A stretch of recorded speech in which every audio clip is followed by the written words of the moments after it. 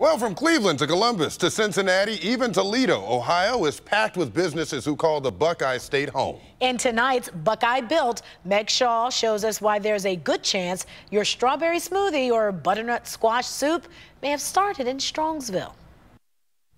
The products are made in Northeast Ohio, but they're shipped all over the world. Northeast Ohio hands working to make the world healthier, one blender at a time.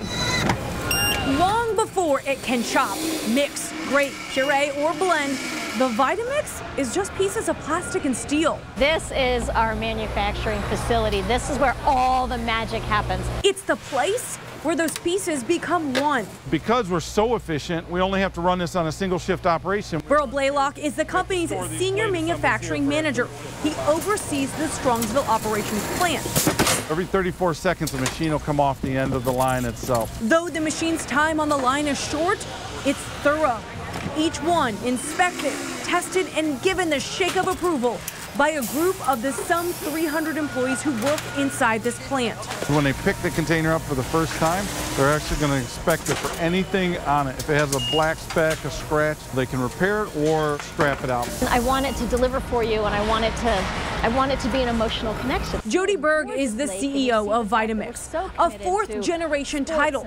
That's a transition less than 10% of family-owned businesses survive. You can't create a fourth-generation business. You can certainly destroy one, but you can't create one. Berg's great-grandfather, William Bernard, planted the company's roots in the Buckeye State in 1937. And he said, if I'm going to have my company anywhere in the U.S., this is where I want it to be. And we've been here ever since. Bernard, also affectionately known as Papa, even filmed what many recognize as the nation's first infomercial. And we had a small part of that history. It was filmed right here in the News 5 studios. And I'm going to talk to you on the most vital subject that concerns you and your family, and that is health. In this 27-minute infomercial, Bernard set the tone for the company, talking extensively about how to live a longer life, eating healthy. And Papa's mission is still being carried out today by his great-granddaughter. And it's not that difficult. If you put the right foods in, we could reduce Western diseases.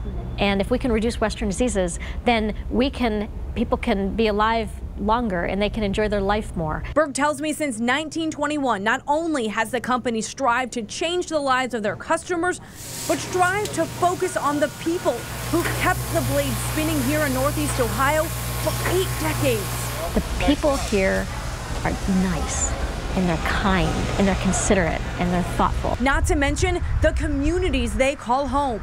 The headquarters based in Olmsted Township just established a new partnership with the Olmsted Falls School District, donating $10,000 in equipment to help with food prep.